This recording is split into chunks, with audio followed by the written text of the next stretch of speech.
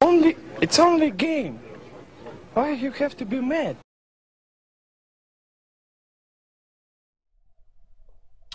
Swamp Nil asks, how many teams should be built? I actually like this question a lot. There we go. So, what are we, 6 minutes in now?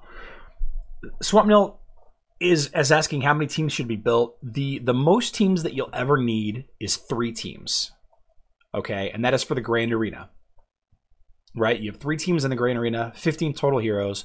What I recommend most people to do is to focus on one team and only one team until level 100, level 90, level 100 or so.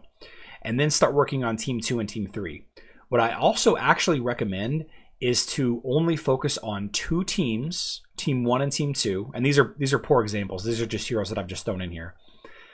Focus on 2 teams, and then a 3rd team made up of support heroes. So for example, my Grand Arena team, my A squad in Grand Arena right now is Cleaver Kark, Nebula, Peppy, and Martha.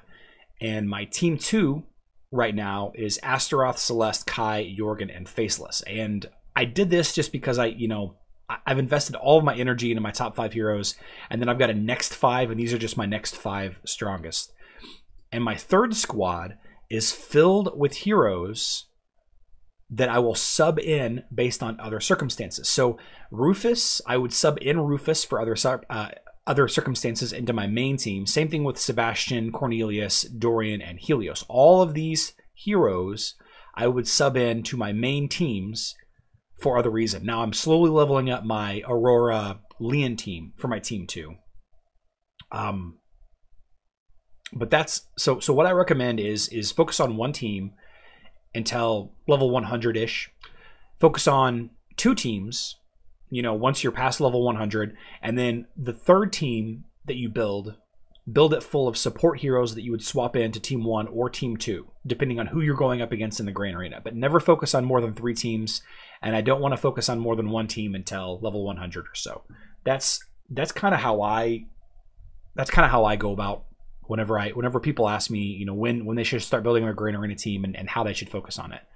Because the thing is if you go up against somebody that has 2 really strong teams.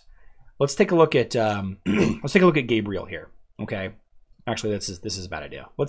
So if we look at Dragon King here, you can see that his line 1 has got a couple of weak heroes in it. His Arachne and his Kai are lower, but his team 2 and his team 3 are both maxed out. Has a couple of red heroes in here, a couple of they're all level 130.